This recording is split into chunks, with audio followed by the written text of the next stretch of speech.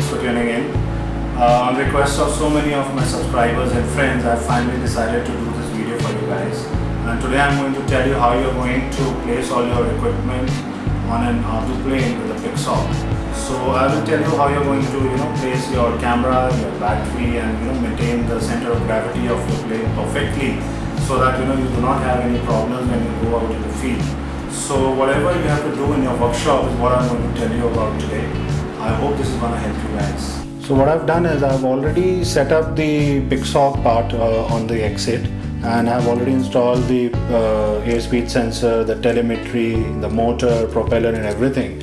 And what I'm going to do is I'm going to basically place the batteries. I'm going to use two batteries of 5000 mAh and the Sony Nex camera on this, and then see if my CG is coming correctly or not, and in case not, then I have to place my equipment in such a way that the CG is 100% correct. So what I'm going to do is I normally like to place my batteries here, and I like to place my camera in front.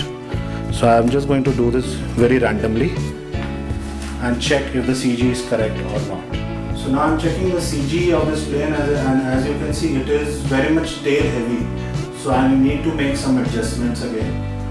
So I'll do that now. Since the plane is tail heavy, so I'm going to move my camera in front right here and check again if the center of gravity is correct or not. So now after moving the camera in front, as you can see, I'm getting a good CG, and it is just a little bit nose heavy, which is what I always prefer. So now the position of the batteries and the camera over here, they are finalized as per me, and the center of gravity is pretty good over here.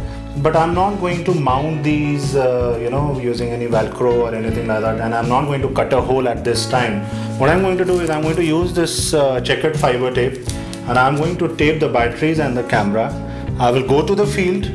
I will make sure that I take my flight, at least 2 or 3 launches, 2 or 3 good flights. Make sure that the CG is 100% correct. I'm sure I will have to make some adjustments. That is the reason I'm using a checkered tape.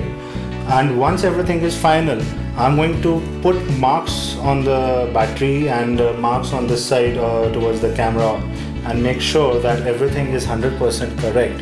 And then again come back to the workshop, and then maybe put a battery mount at the base and cut a hole according to the camera. And then after that I will go in for auto tuning.